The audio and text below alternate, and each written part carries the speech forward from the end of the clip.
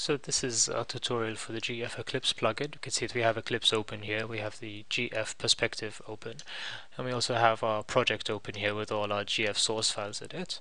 So we have one file open here, and also in this view here we can have an outline of the current file. If you notice that this is GF specific, so it's telling us everything that's declared essentially in our source code file, or we can jump to any definition. In other files, this will also give the types here of the functions that are defined, so that's quite helpful if you want to navigate your source file quickly without scrolling through the code as such. We see that we have obviously syntax highlighting, but more than that we also have detection of syntax errors, so anything which is ungrammatical in this case will give us an error, and so we can be able to correct that before we ever even try and compile any of our code.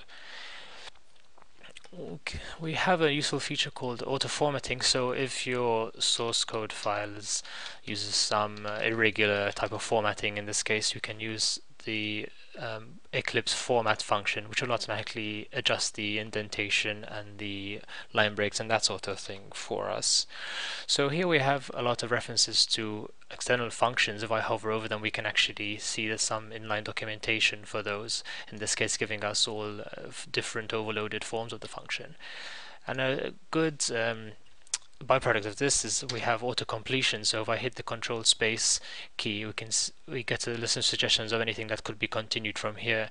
And also, if obviously here I enter some function name which is not defined, then we're given a warning, and we're being told that this function is not anywhere in the module hierarchy, so not visible to this file. So that's another way in which we can detect errors very quickly as we're writing our code before it's even ever compiled. So another product of this is that we can actually jump to the point at which a particular identifier is defined. So in this case, I can right click and go to Open Declaration, and this will take us to the Paradigms English file. We're taken directly to the point at the file in which the function is declared, but also notice that this Paradigms English file isn't in our project, but it's actually an external file, so somewhere in the resource grammar library. Another way of navigating those files is through this external view over here, where we have a list of every external module which is essentially imported into our projects. So that's another way which we can navigate in these external files. So now, as an example, we want to add a new language. We want to add Swedish, and since we already have a functor set up, we just want to essentially copy this file and change the strings to match the Swedish, and using the smart paradigms from the resource grammar library.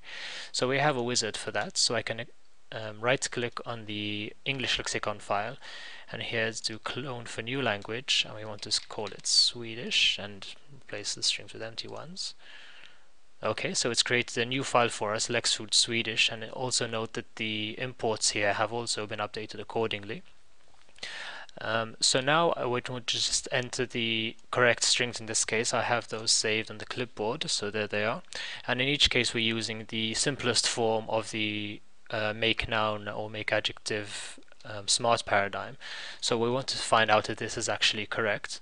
So one way we can do this is by running a tree bank test. I have a tree bank file here, which is a list of 5 abstract syntax trees which we want to linearize and check against the gold standard to see if our grammar is doing what we want it to do. So the first step is that we need to create this gold standard file, and I can do that by this way. So this has created a linearization of all the trees. Now we need to manually check each of these and correct where they're incorrect, so that our gold standard is actually guaranteed to be 100% correct. And we notice that, for example, this word vinarna is incorrect in Swedish. It should be vinarna. So we'll save that. And now that we have both the tree bank file and the gold standard file, we can compare them against each other. So we go to run configurations, we have test Swedish already set up here, and here we have just make sure that the options are set correctly. So we want to run a tree bank and compare it against this gold file, so that's fine. So now we can go here and do run tree bank, and we're given a list of results of how our grammar is performing compared against the tree bank, so in this case linearization. And here actually we're given an error showing that this particular word vinarna should actually be vinarna. So now in this case we can go directly to our grammar to fix this.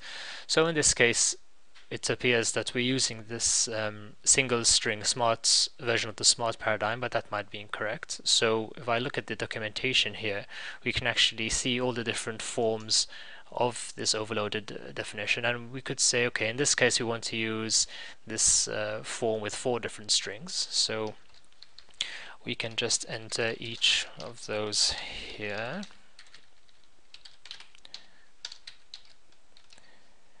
And this is going to be our sort of worst case function. There we actually are entering VNAR now explicitly, so we can save that file.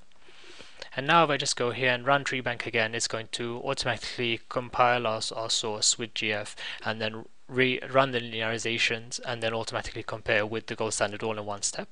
And there we go. Now we actually have full score 5 on 5 on all of our abstract trees in the treebank test. So that was a very quick view of what the GF Eclipse plugin can do. Any questions, please refer to the GF Eclipse plugin webpage, and any bugs can be reported in the bug tracker. Thank you.